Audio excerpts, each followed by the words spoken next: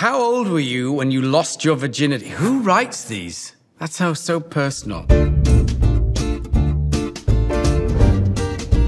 My go-to character witness would be Pete Strickland, played by Shea Wiggum, because both Pete Strickland and Shea Wiggum can lie without batting an eyelid. It's the job. 70s, just because I can see Mason in a heavy bell-bottomed suit.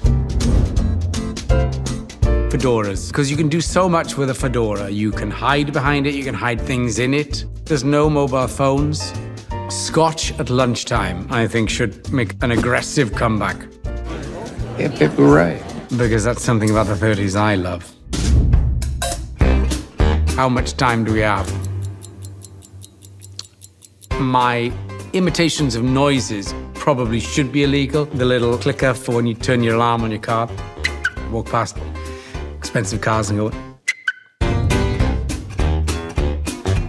let's have a look. Welsh cakes. My first batch. I was very proud, which is why I took a picture, because no one else would have believed me. I think I'd have to go with Columbo. I was in the last ever episode of Columbo as the murderer, and many blame me for the downfall and the sad demise of Columbo. My apologies, Peter Falk.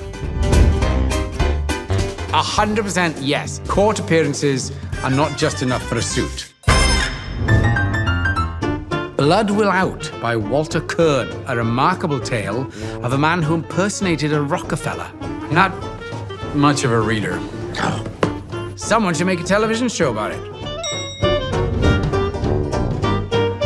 Oh, probably my name. And that could be questionably incorrect. Make something up. Wasn't that your department? Fair. Griffith Park, which we shot in. In fairness, the writers did say, what would you like to do? And I said, I'd like to ride horses in Griffith Park. And then they went, put it in the show. That was very nice of them. That's it.